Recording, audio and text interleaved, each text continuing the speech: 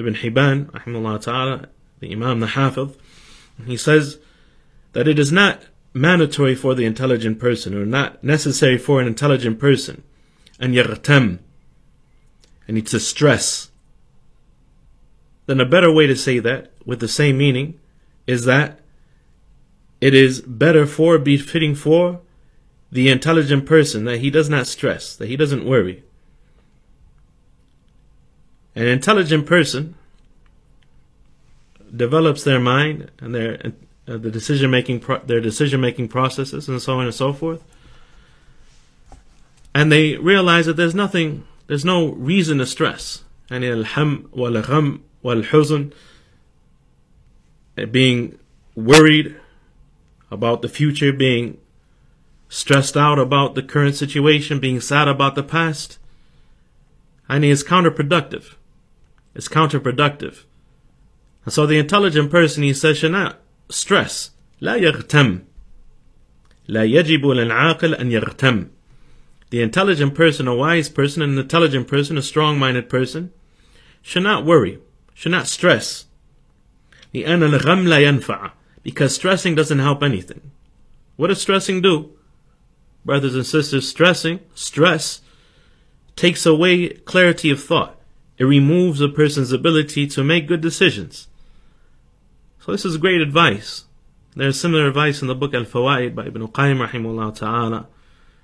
And many of the scholars have given similar advices to this, that it is not from the way of the believers. As Ibn Qayyim rahimahullah ta'ala mentions in his book Tariq al-Hijratain, that Allah subhanahu wa ta'ala, and there's a similar statement by Ibn Taymiyyah rahimahullah ta'ala in the book At-Tuhfatul Iraqiyah, an al-ahwal al-qalbiyah, about the condition of the heart and what occurs in the heart of the human being, that nowhere in the Quran or in the Sunnah of the Prophet sallallahu alaihi wasallam has Allah or has the Prophet sallallahu alaihi wasallam encouraged us or ordered us with sadness or worry or grief or anything of the sort. It's not for a person.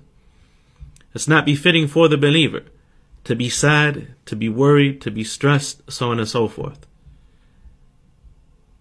And everything of the sort that may have some connotation that is praiseworthy, like being remorseful over sins, and he is connected to something else, but in and of itself it is not praiseworthy or commendable or legislated or from Islam to be sad. Ibn Qayyim, he says, because Allah subhanahu wa ta'ala wants sa'ada, he wants happiness and felicity for his creatures.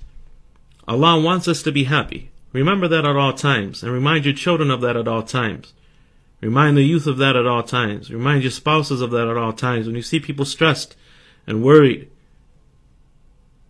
that it says of being stressed and worried, clear your mind and turn to Allah and raise your hands in dua and try to find the solution. And know that Allah subhanahu wa ta'ala will aid those who turn to Him subhanahu fi ulah. He says, rahimahullah ta'ala, it is not befitting for the believer to stress. It's not befitting for the believer to stress, because stress does not benefit a person. وَكَثْرَتُهُ تُزْرِي بِالْعَقْلِ. And having too much stress would denigrate the intelligence of a person, the intelligence or the intellect of a person. وَلَا أَنْ يَحْزَنْ. Neither is it befitting, he says, for an intelligent person to be sad. لِأَنَّ الْحُزْنَ لَا يَرُودُ الْمَرْزِئَةِ. Because sadness isn't going to get rid of your problems. وَدَوَامُهُ يُنْقِسُ الْعَقْلِ. And being consistently sad over things that happened in the past, يُنْقِسُ الْعَقْلِ, will detract from the mind of a person, will lessen the intelligence of a person, will decrease the intelligence of a person.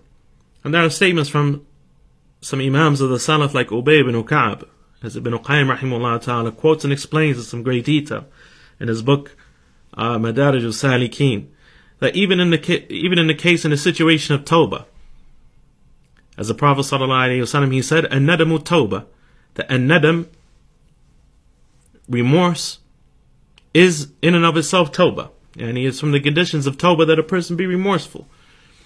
But once a person repents, it is not befitting, it is not correct, it is not from our religion for a person to dwell over and to blame and to shame themselves for the things that they did in the past.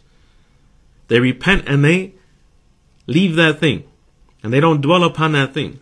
And they don't let that thing define who they are. A person is not defined by their worst moments. So long as they repent and they return to Allah subhanahu wa ta'ala and they try to make an improvement in their situation. And so a person should not be stressed and he should not be sad, should not be worried, so on and so forth. But a person should take advantage of the here and now and turn to Allah subhanahu wa ta'ala and try to improve their condition and take action. And this is in the hadith, the well-known hadith of the strong believer and the weak believer. The strong believer is better and more loved to Allah than the weak believer. And there is good in the both of them. What is the difference between the strong believer and the weak believer? احرص على ما ينفعك واستعن بالله ولا تعجز. Be diligent in that which will benefit you. Seek the aid of Allah and do not be lazy. That's the difference between the strong believer and the weak believer. How much you are diligent and serious about what will benefit you. 1. 2. How much you are seeking the help and the assistance and the aid of Allah subhanahu wa ta'ala while taking the means for that which will benefit you. And 3. Do not be in a state of ajaz. Do not be in a state of ajaz. Huna al-kasal. Do not be lazy. Do not act helpless. Do not be lazy. So this is the strong believer, the strong-minded believer, whose mind is clear and whose thoughts is clear and whose heart is pristine. That he is serious or she is serious about what is beneficial and trying to avoid what is harmful, seeking the help of Allah subhanahu wa ta'ala while taking the means, and is not lazy. They don't procrastinate from acting upon their situation and trying to improve in their condition and so on and so forth.